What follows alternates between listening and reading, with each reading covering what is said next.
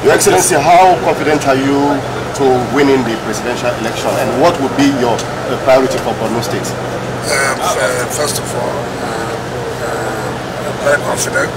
Being a member of PDP, a strong member of PDP, and with the signs I'm getting from the delegates, I believe that at the end of the day we will emerge victorious. But even if I emerge victorious, it is everybody that has emerged. So all of us are going to work together.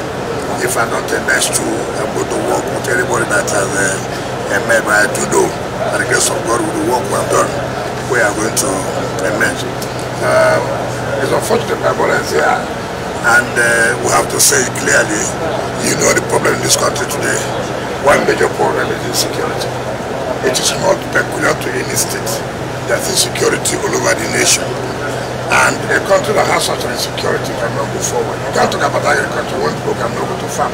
You can't talk about the economy, who will come and invest because of the level of insecurity. I'm sorry I'm saying this when my brother is here. His party has not done well as regards to insecurity. When they have done well in Borno, but the time, look at what's going on in Kaduna. Terrorists almost took over the airport. So one priority we must focus is the issue of insecurity. And once we can get that right, then every other thing follows.